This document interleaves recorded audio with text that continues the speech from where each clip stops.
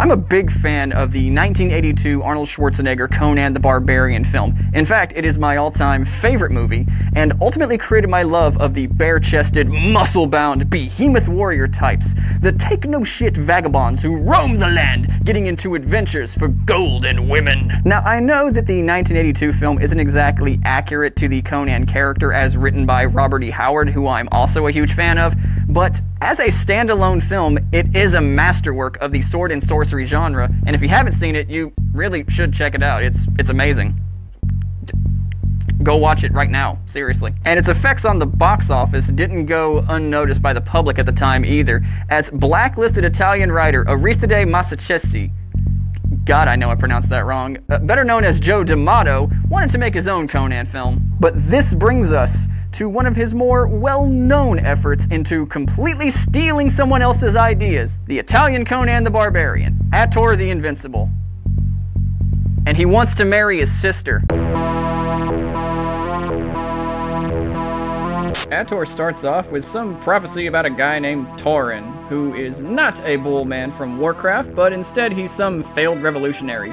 He gets kinda, sorta reborn as our main character. I don't know, it's not explained. But apparently we switched to 10 Commandments because there's a literal infanticide happening right now, trying to get Ator because of the prophecy. And he's rescued by this guy, Greba, who takes him from his mom before she gets axed. Dumbest soldier ever. Can't even tell a grown woman from a baby. Greba brings baby Ator to this one family for seemingly no reason, and shirks off the responsibility of adoptive fatherhood for also reasons never explained.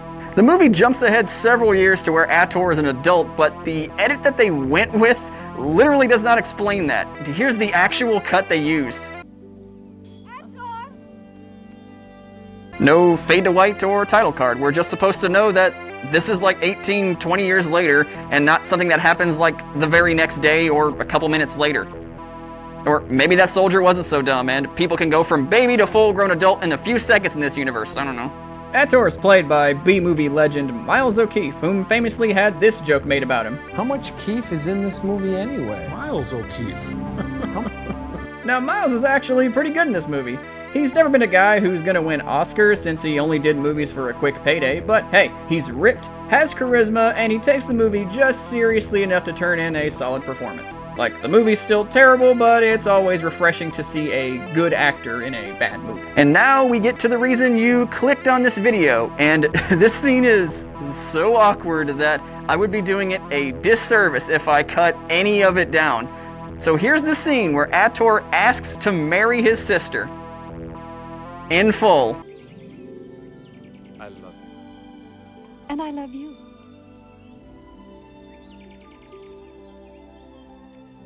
Why can't we marry?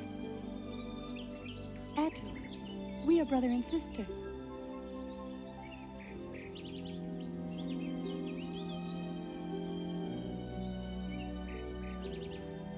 I'll talk with our father. No, I am not going to play a banjo sound effect because I hate banjos. Now, fortunately for the audience and people who are from Pornhub, we already know that Ator and his sister aren't biologically related since Ator was adopted, but take a look at this. You remember how our ancestors used to allow marriage between brother and sister? I know times have changed, but... Ator, you don't know how really happy you make me. Well, then you're saying you'd allow me to marry my sister? She is not your sister. Ator went his entire life having a hard-on for his sister, not knowing that they weren't related, and he was ready, willing, and able to turn his family tree into a family wreath, you know? So they have this impromptu wedding on the fly. Ator just looks mildly disappointed about this. Like, I think learning about his sister not actually being related to him kind of ruined everything. Like, you think it was his fetish or something? Meanwhile, the evil big bad guys just kind of sort of see Greba just kind of chilling, and to get him, they decide to ransack the village, completely unsure if he had any relation to this village at all. But it's a staple of 1980s fantasy movies. You gotta have a scene somewhere where a village gets burned to the ground. It's just a rule. The formula is, Conan did it, therefore we gotta do it. In the midst of the battle, Ator's sister wife gets kidnapped, I guess because she has a nice ass. Ator survives the genocide, and then Greba trains him to get revenge. Which brings me to the question of why didn't he just raise him in the first place if he was just going to inevitably train him? I mean, what was his plan here?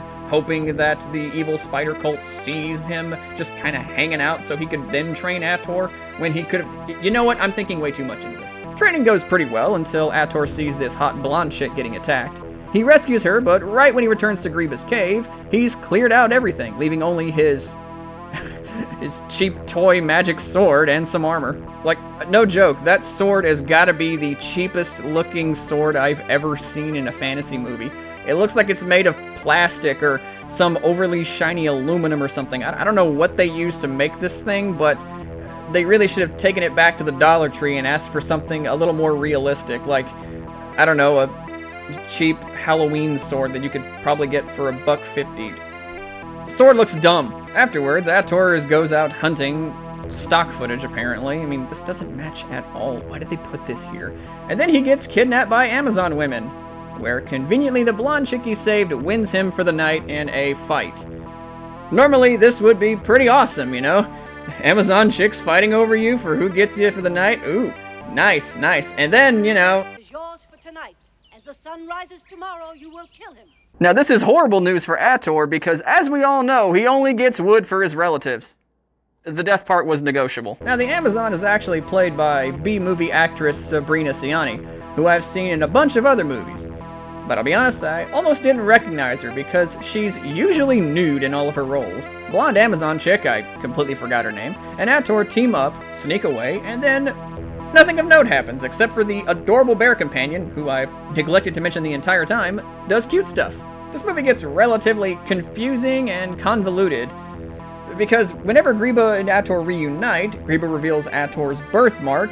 Then Ator gets kidnapped again, this time by a witch who has no point in the story at all except to create a huge plot hole about Ator's sister, and she's apparently close to the evil spider guy, or maybe she's brainwashed or something. I don't know, they don't explain it. There was a witch that had relations with Conan, I guess, and, that was there, and this movie's gotta have it too, I suppose.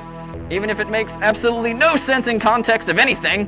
Ator gets saved by Sabrina's character again, and this time they seek out a magical mirror shield, which, when in a brightly lit room, causes Ator's shadow to come to life and tries to kill him. I guess this is the part where maybe the bootleg version of Conan he was watching accidentally got taped over by Bugs Bunny and he was just too high to notice.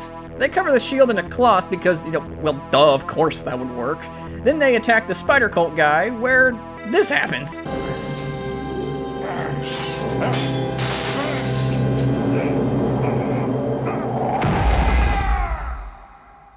Why does the cult leader explode when the same shield turned Ator's shadow to life?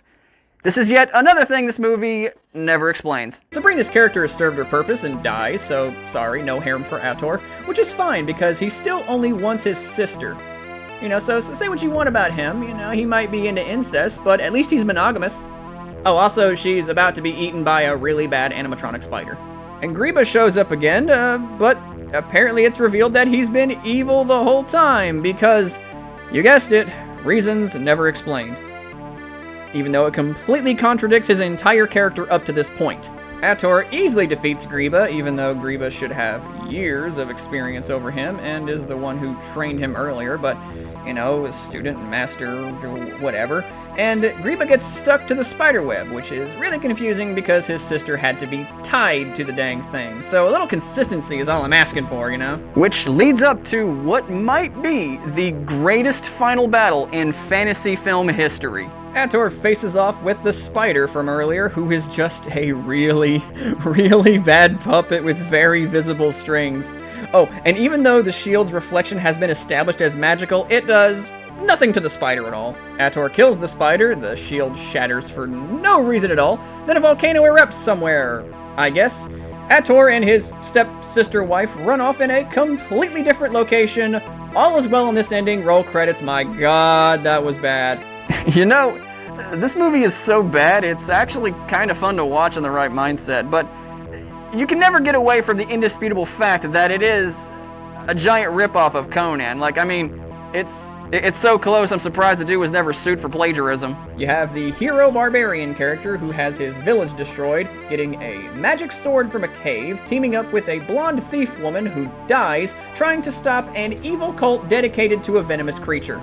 Now, there are a few differences. For starters, Conan never tries to bang anyone he's related to, but the plot summary is pretty much beat for beat, and a few scenes are switched around, but it's like someone just went, hey, let's make a Conan movie, but change it just enough so we don't get sued for it. Even though we probably should be. So that's Ator the Invincible, an Italian Conan the Barbarian movie made on the budget of Pocket Lint and Hope, where the main character's entire motivation is to bang his sister. And you want to know the scary thing? There are 3 other movies. Yes, I've seen them. Maybe some other time.